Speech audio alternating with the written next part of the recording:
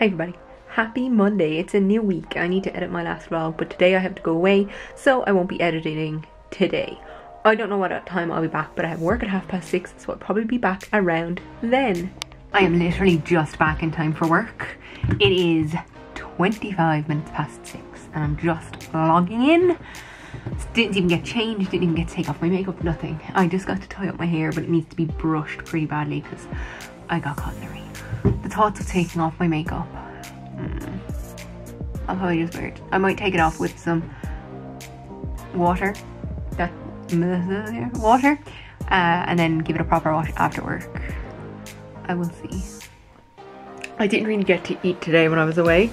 So I'm having a roast beef sandwich, slow cooker roast beef. And I'm having my cherry plum kombucha for the win.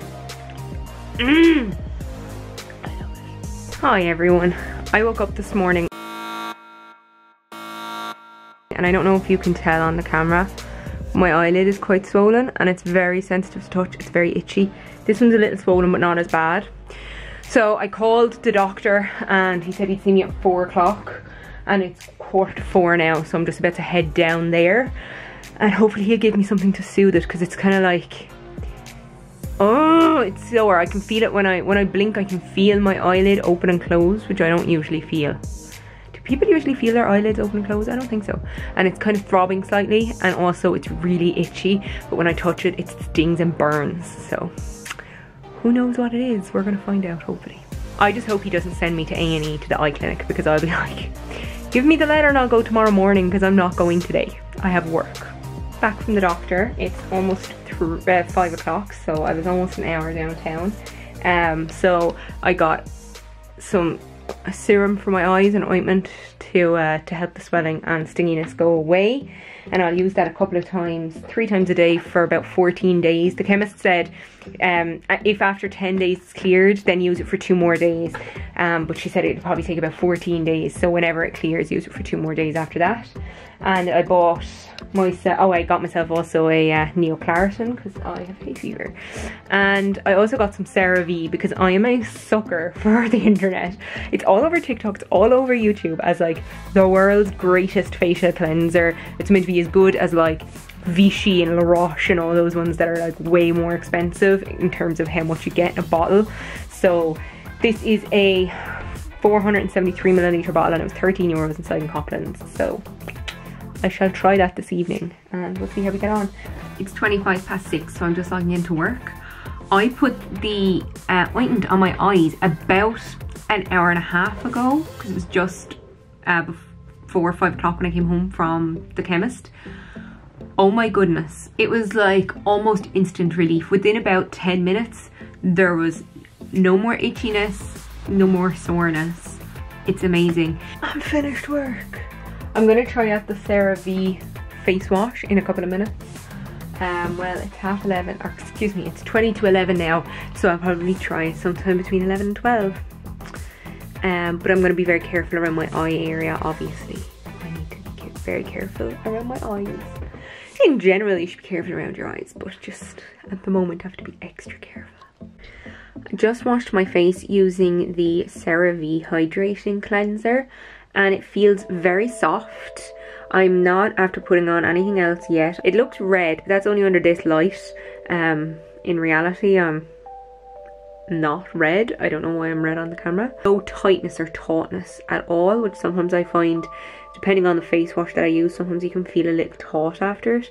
So that's a nice feeling. Then I'm just going to put on a little toner and then moisturizer. Good morning everybody.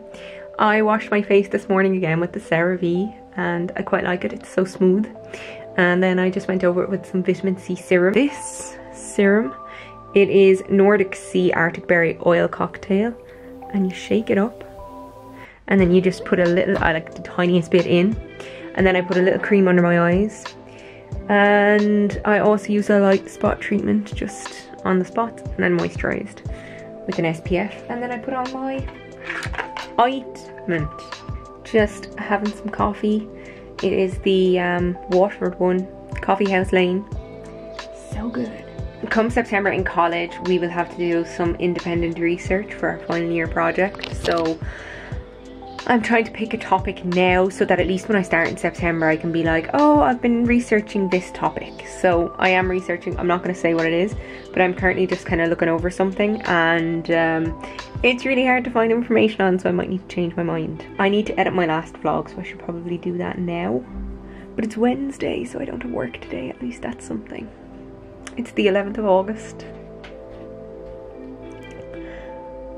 My big plan was that I was going to go to Chicago, but with coronavirus, Delta variant on the rise, my lack of a COVID digital cert, I still haven't gotten one of those, and with all the issues between America, like not accepting flights from Ireland unless it's somebody that's a US citizen or there's an emergency, it just wasn't viable. Oh, also money. But yeah, to all of my friends that are meeting in Chicago today, I wish I was with you. I was going to fly in yesterday and fly home Sunday and go to see Daniel Van Kirk. He's kicking off his show tonight. I should, however, mention that it's a good idea that I didn't go in the end, because my eye, can you imagine if I had woken up yesterday morning with this eye? I probably wouldn't have woken up with this eye, because I probably just would have not gone to bed and been on the way to the airport for my flight. I'm still sitting here editing my last vlog, and something struck me that I forgot to mention. So I mixed the peach kombucha with Pepsi Max, and then I drank some, and you saw my reaction.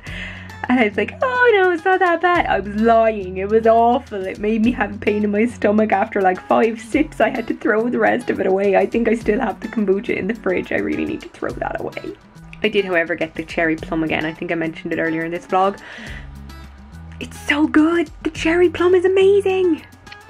It's Thursday, which means new episode of RuPaul's Drag Race All Stars.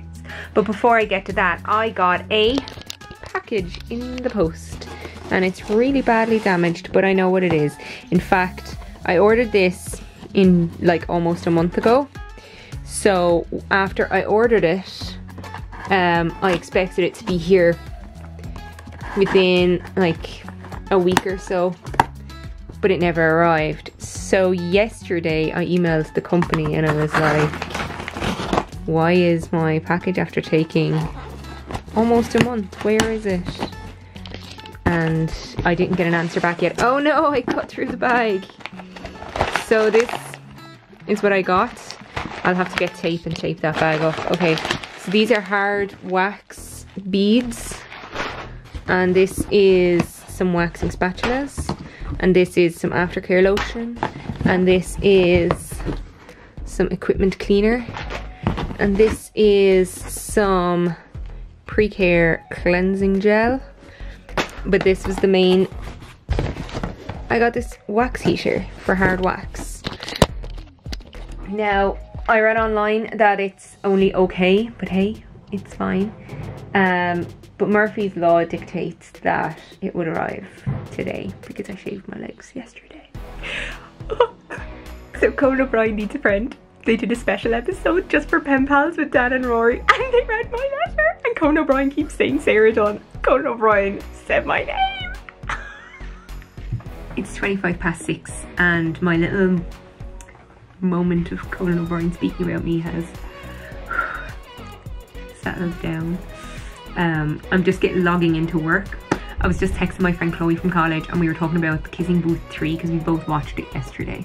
And the film is on Netflix now, and it is 2 hours long, which makes it about an hour and 55 minutes too long. It's awful.